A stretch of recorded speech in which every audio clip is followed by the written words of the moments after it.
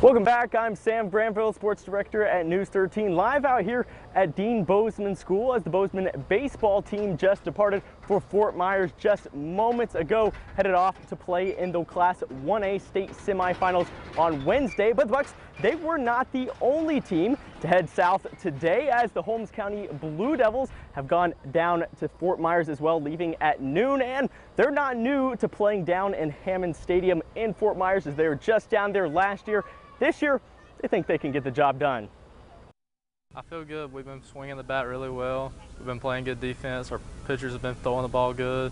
And just last year's experience left a bitter taste in our mouth, and we're ready to get back for blood. Of the 4 teams remaining in Class 1A baseball, just one was playing down in Hammond Stadium in Fort Myers last May, the Holmes County Blue Devils. They graduated just 4 seniors of the 2021 team, so a big portion of that lineup from the state semifinal roster is back, and they say having played on the big stage before gives them a major advantage. Be more experienced, it won't be as it's going to be a big game, but I feel like we'll all have the nerves down and all that. We'll be ready to play because we were there last year, so we've been there before.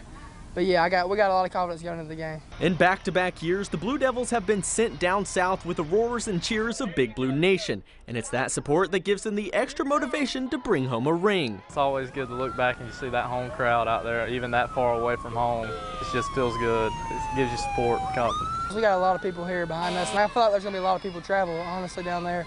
But yeah, I will say that our fan base this year has been top-notch, probably better than it has been the past 3 years. So everybody's behind us, because they know what we're capable of, so we're going to try to get the job done. Holmes County is heading into the state tournament with a 22-7 record, winning their last 6 games and a district title. They've yet to elect who will get to start on the mound in their Final Four matchup, but whoever is the pitcher, they have full confidence can get the job done. They've been throwing the ball really well. Colby, he's the best pitcher I've ever played with, and the younger guys, we've been left with 2 younger guys since Hayden Rebels. He had that blood clot in his arm and can't play, so the 2 younger guys, they've really stepped it up a notch. They've been throwing the ball really well. Junior pitcher Hayden Revels will not be playing this week in Fort Myers, but that loss is also one of their biggest factors of motivation to win the title.